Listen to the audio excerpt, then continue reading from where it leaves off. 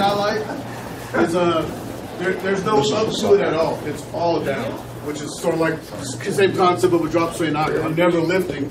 Well, I'm just going to feel all my weight sink.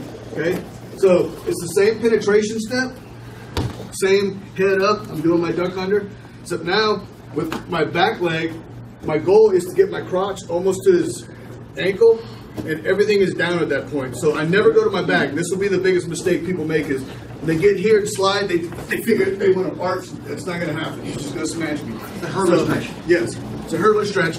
And I go to this shoulder. So when I slide, I go to this shoulder. I don't slide in like this. I think that's bad because if he does drive back, I'm tearing something. Plus, I have no power.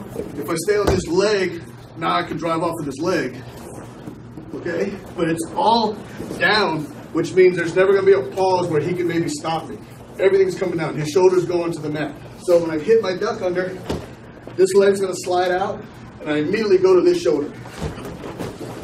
And he'll pull you over if you hang on. Okay? So I really like this version of it, because even if he's bent over, I'm not lifting. There's no pause, like from here.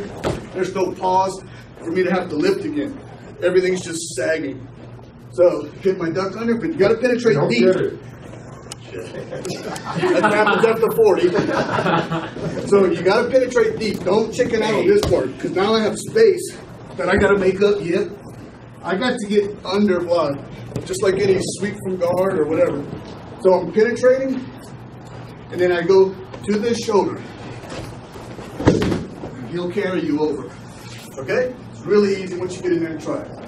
1, 2, 3.